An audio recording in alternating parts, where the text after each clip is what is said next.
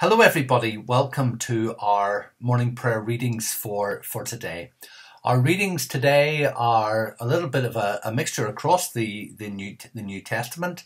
We're going to have Luke 24 verses 44 to the end, Acts chapter 1 verses 15 to the end, and 1 John chapter 2 verses 7 to 17. And as usual, you can pause the recording at this point, or you can read from your own Bible.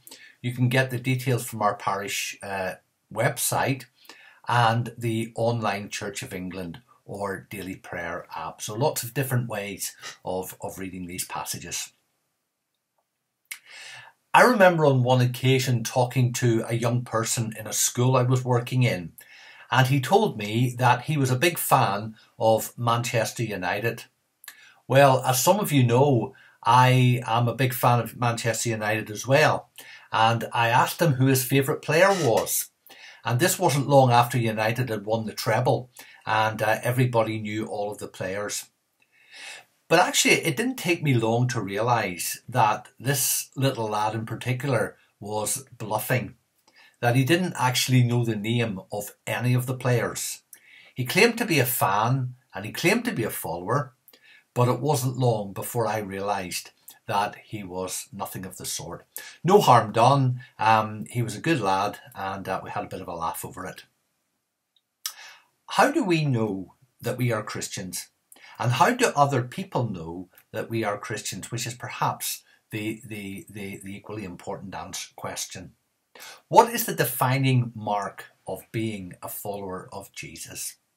Is it knowing all about the Bible, important as it is? Is it about going to church, as important as that is? Is it spending time with other Christians and praying, important as that is?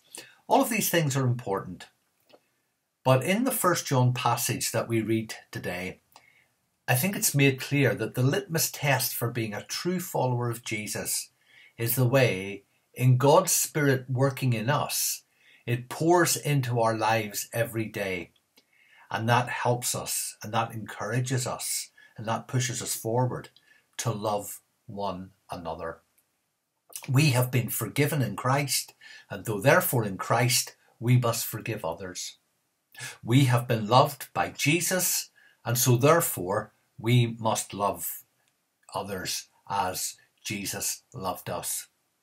And so at this period in the church's year, where we remember Ascension Day, we remember how much Jesus was taken up to heaven and the Spirit of God came upon the church at Pentecost. And it's that Spirit, that same Holy Spirit that came upon the disciples on that first day, that first Pentecost, that lives in us and helps us to love one another as we serve Jesus in the world. We're not always, let's be honest, the easiest people to love. I'm certainly not.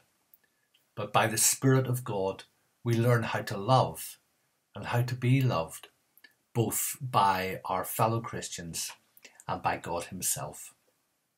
Let's pray. Father, we thank you for the Spirit of God which helps us to love one another, and so may people know that we are your followers, we are your people, by the way we love other people. In Jesus' name we pray. Amen. Thank you very much, and hope to speak to you very soon.